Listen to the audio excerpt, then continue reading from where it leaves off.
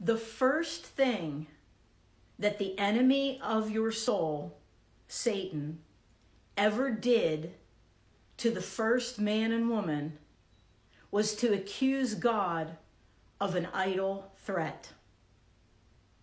In the Garden of Eden, after Eve told the serpent that God said, if we eat from the tree of knowledge of good and evil, we will die, the devil said, you will not surely die.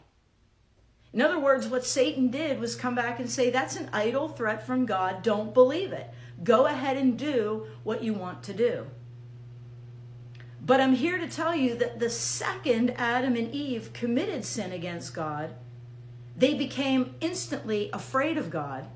The peace between the two of them was broken, and the peace between them and the earth that God had given them was broken.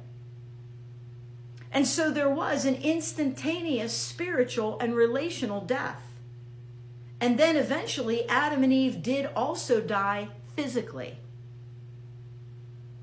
So God does not lie and Satan does lie. It was not an idle threat. God meant what he said. And I bring that to your attention because many today think that we who read and study the Bible and know that all of these world events are just pointing to the timeline that God has set up for the return of Jesus Christ to come back to this world, to judge this world for sin and to make it new. Many people think that's an idle threat, and they think we're crazy for believing this.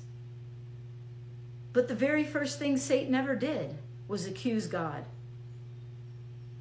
of making a promise that he wasn't going to keep. Jesus is going to come back. It is the devil who wants you to believe otherwise. God wants you to know that the wages of sin, of rebellion against him and his word, that the wages of sin is death, spiritual death, physical death, and eternal death. But the gift of God is eternal life through Jesus Christ our Lord. My friends, God is sending his son back.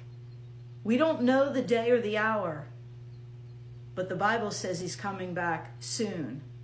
And what that means to us is we have to be ready.